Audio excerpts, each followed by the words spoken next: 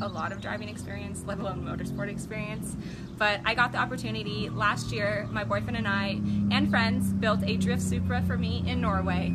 And wow, I got my first real experience driving on a track with 50 other people at Gatebil, and that was inspiring. I found my new passion. I really, really want to be a part of the Hoonigan family, get some real motorsports experience, take my career to the next level, and take you guys along for the ride. Thank you so much.